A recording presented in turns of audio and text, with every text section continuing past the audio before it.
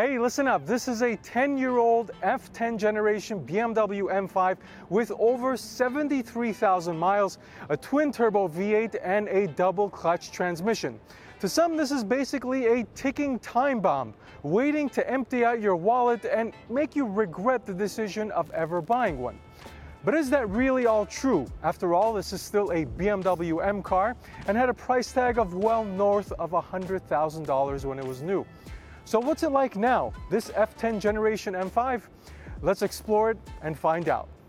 So the F10 BMW M5. This is probably the least popular M5 ever made, but I don't think it gets a fair shake because the F10 followed the E60 that came with a naturally aspirated V10 available with a manual, and we all know and love the E39 as possibly the ultimate M5. Now these M5s, and for that matter all BMW M cars, had a simple formula: rear-wheel drive, naturally aspirated high revving engine, and sporty driving dynamics. So what did BMW do with the F10 generation? Well, let's say they kind of changed the formula around. Yes, it still came with a rear-wheel drive configuration, but a twin turbocharged unit was used for the first time, which replaced all of the naturally aspirated engines that came before it. And the driving characteristics were questionable at best. So the change in formula kind of left a lot of dedicated BMW M fans scratching their head. But if you really think about it, the F10 generation M5 was a new chapter or a new foundational beginning to all M cars that would come after it. For example, the F90 BMW M5 basically takes this platform and turns it up several notches to give it supercar or even hypercar levels of performance. The new M3 and the M4 ditched the high revving naturally aspirated engines for twin turbo units and are now even offered with all-wheel drive. So maybe the better words to describe the F10 BMW M5 are pioneer or maybe even visionary, as opposed to sellout.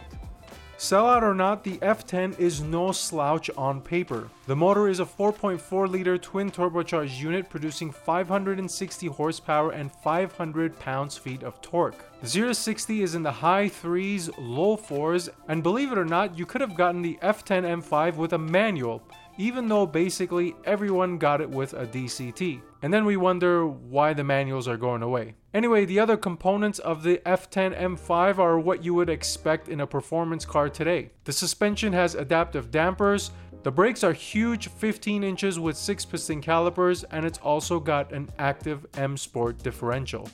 Now quickly going over the interior, I think it's okay, and you can certainly tell it's prior generation because of number one, the lack of screen, and number two, the abundance of buttons. One thing I do like is the infotainment screen is blended into the dash very nicely. And speaking of the infotainment, it's obviously behind many generations of iDrive, as now we're on version 8, and this should be either version 4 or 5, but I'm not really sure. And that's not necessarily a bad thing. These earlier versions of iDrive are great because they're really simple and easy to use. But of course, there's always a shortcoming with older technology. This does not have Apple CarPlay or Android Auto, but there are aftermarket reliable solutions that do build that into the F10 generation M5.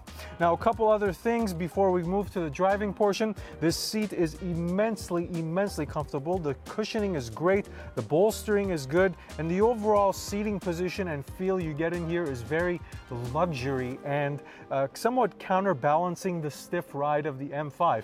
And wrapping it up with the overall quality in here, I think it's pretty good. You have a nice mix of leather and stitching, and then the wood here on the dash trim. Obviously, there are hard touch plastics and hard touch over here in the center console, but this was really normal during this generation of car making. So with all that out of the way, now let's go to the drive and see what it feels like behind the wheel. All right, so let's see what this thing feels like to drive. Start, stop here up on the dash. Startup, exhaust note is quiet. I am in comfort mode. Let's see what the exhaust sounds like. There's a rev limiter, of course. Let's just go straight into Sport Plus and see if there's a difference. Okay, well, there's the rev limiter off. I guess maybe at initial startup there is a rev limiter, but gone now. All right, So let's put it in manual shift mode. Let's put it in M1, which I have configured to be in the raciest modes. So steering feedback is Sport Plus, suspension is Sport Plus, and the drivetrain response is also in Sport Plus. Nonetheless, let's go ahead and test some of the acceleration for this F10 M5. And DCT is in the fastest shifting mode. Downshift to 1. Some of the traffic get by here. Stay in first gear.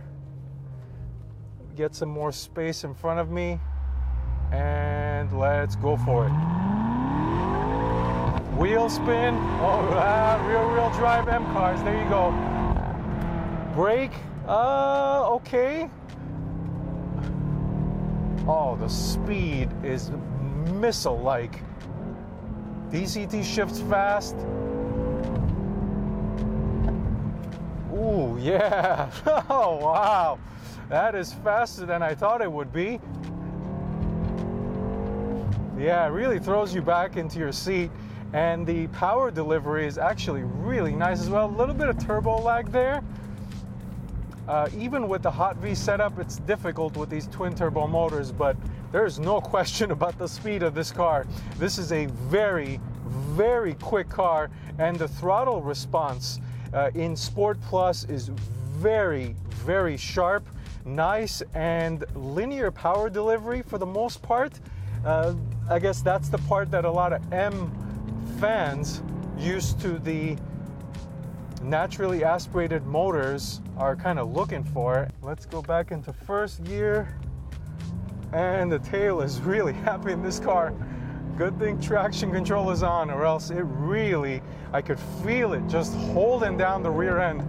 But man, this thing is a missile, really fast. No shortage of speed here, that's for sure. Okay, let me slow it down a little bit, and let me tell you a little bit more about this thing. Okay, so the speed is unquestionably quick. Even by today's standards, this is a fast car. By today, I mean 2023, in case somebody's watching this many years down the road. But still fast by today's standard.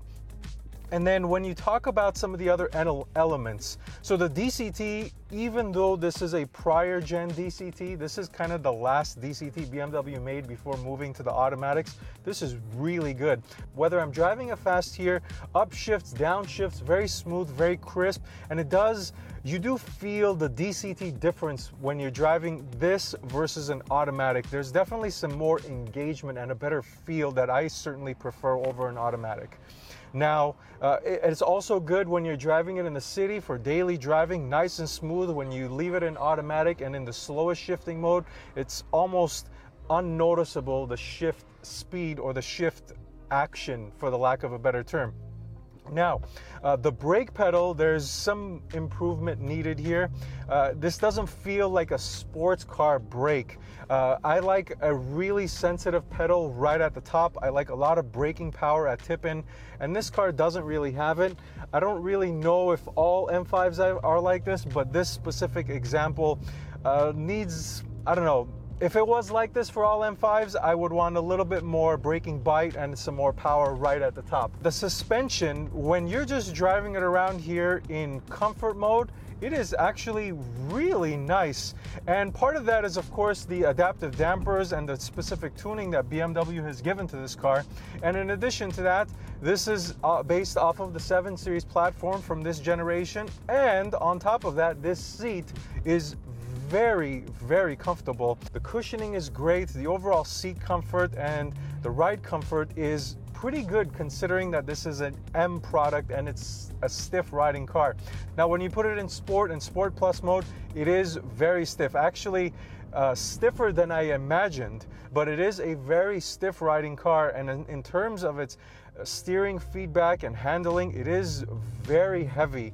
I actually prefer the steering comfort in Sport, and that is even marginal because it does get pretty heavy in Sport mode, and Sport Plus is much like all other Sport Plus steering feedback in modern cars. It's too heavy, it feels artificial and fake, and in comfort mode it's good. When you drive it on a daily basis, comfort mode is really nice. And as a 73,000 mile car, what do I think of it? I still think it's pretty tight, and it does give you the sports car vibe. There's no lack of sportiness in this thing. Yes, it is a 10-year-old car, and some people look at cars that are this old and think, oh, piece of crap. No, not at all. Not at all. This is still an M car, and it still carries its nameplate and its badge with pride and gives you that BMW feeling. We have to remember that this car was out during the times when the Hellcat and things like that were coming out, the Charger and the Challenger. And a comparison I saw was that this is a German Hellcat. And I agree with that analysis. And just to add one thing on top of it, this is a more sophisticated Hellcat. Even at 73,000 miles, this feels properly modern. The motor is still very quick. The suspension, the overall feel that you get from a German car is absolutely here. And that old classic vibe of driving an older BMW is still somewhat alive here. And it's just a very refreshing feeling that some of this old, unique BMW touch or older generation cars to still feel that in this prior new generation, of course, with the F90, and that soon being replaced with the new generation 5 Series. So this is actually a pretty cool nostalgic feeling in this car. So that's the F10 BMW M5. It's a really cool and totally underrated M car. Now, I'm not making it out to be perfect because it's still a used German performance car with a lot of sophisticated parts that can brake, like the DCT and all the technical things happening underneath the hood. But when you consider the fact that you can get one of these things in the low 30s, of course, with some miles, or in the high 30s, low 40s, for a really clean example, it's a great value proposition considering all the power and performance you're getting. Now, if you can somehow convince somebody to give you a warranty, absolutely go for it. So that's all I've got. If you've got any questions, please make sure you leave me a comment down below or send me a message on Instagram at DriveSteady. Don't forget to like and subscribe. Otherwise, thank you for watching this video. Until next time, drive steady.